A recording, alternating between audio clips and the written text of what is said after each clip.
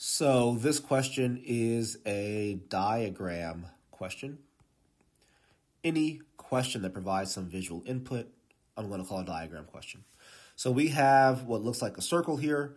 We have a point. This is maybe the center. Yes, let's just read the question first. So this says the circle shown has center -1, 1, which we see right there.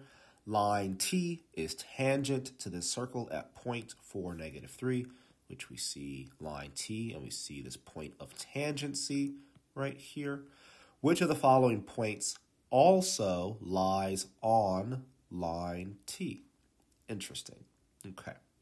So how would we know what other points are on line T? Well, first of all, because it's a diagram question, we can use the diagram to at least give us some sense of what's possible, right? So for instance, choice A, the graph of 0, 5 fourths, right? So 0, 5 fourths, again, if this is -1, 1, that makes this 1 on the y-axis.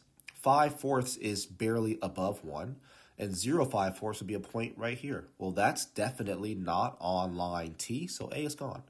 Choice B, 3, 6. Well, if this is 4, -3, that makes this here, that makes that 4, which means I can say this is 1, 2, and 3. So this would be 3.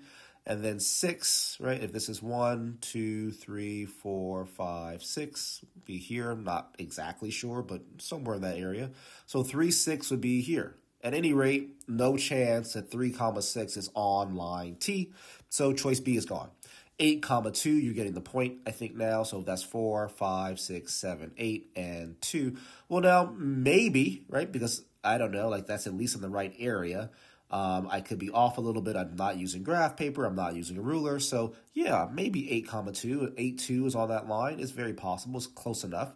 And then 9, 1. So 9, and then 1 is down here, right? And this is why it's beneficial to actually draw this line, because we know that that's 1. I don't know that this is 9, for instance, but if I do know this is 4. So the distance from there to there, if I double it, will take me to about here for 8. So yeah, I'm kind of happy with my 9. So to have 9, 1, it's in the right area, but it just seems a little too low in the y value for it to actually be on this line here. So I'm going to get rid of that and say that choice C is the best answer. And all I really used was my diagram, right? And that's the value of having the diagram. Because if this were not drawn at all, I'd have really nothing to go by to answer this question.